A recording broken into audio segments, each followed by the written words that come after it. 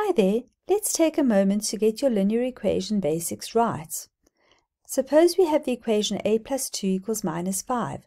We are solving for a, not x. It is an equation, so what we do on the one side, we must do on the other side.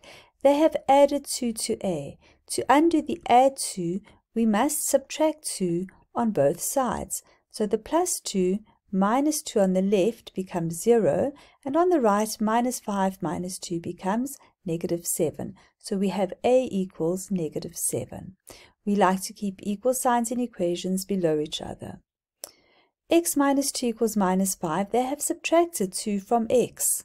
We're working with x, not a, and we must undo minus 2 by the inverse operation, which is to add 2 on both sides. On the left-hand side, we will get 0 from the numbers and just be left with x.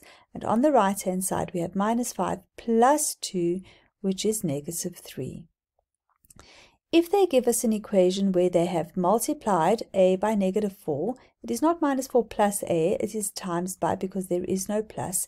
We will perform the opposite operation to undo the minus 4 by dividing both sides by negative 4. On the right-hand side, we will have minus 16 divided by negative 4. On the left-hand side, we will just have a. And minus 16 divided by minus 4 is 4.